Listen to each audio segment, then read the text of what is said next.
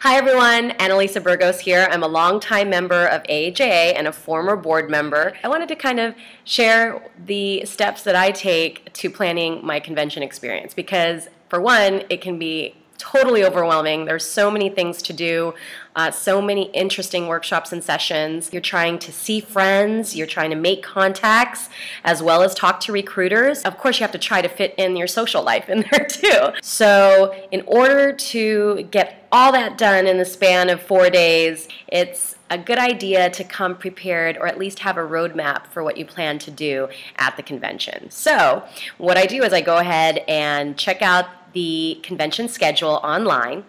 Once you're there, you'll see the different workshop displayed in a kind of bar format. I'm not really a fan of that, so what I do is I click on the print icon on the right and it pulls up a new window which has it in this kind of long form format with the titles of the workshops, the speakers. If you click on the detailed version tab, you'll get the actual descriptions of the workshop. So that's what I look at. I print this out and I go ahead and go through and read each one, see what's being offered, and I add them to my iCalendar so that they're in my iPhone. I am a broadcast journalist that focuses on video, so I have to go to the one about how to make it to the network because I do want to take my career to the next level. And all the bigwigs are going to be there, so I'm going to definitely drop by there. I am very interested in the data journalism workshops. I've used data to track content performance and develop strategy, but I haven't really done a lot of storytelling through data. And I'm very interested to hear about how people go about creating those interesting, compelling infographics. Web Scraping 101 sounded interesting.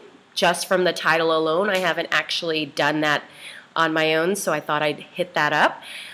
For sure, I have to go to the membership meeting, and I suggest a lot of you go to the membership meeting as well because it's a great time to see your fellow AAJA members and hear what's going on with the organization and also really celebrate and acknowledge the achievements of individual chapters and individual member leaders, and I think that's pretty awesome.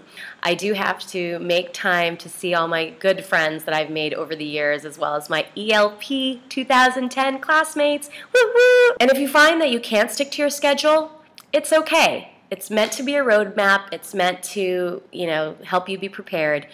But you'll find that some of the most interesting conversations and some of the cool things you'll learn happen outside of those sessions. So that's my tip. Hope you have a great time and enjoy the convention. Hope to see you there.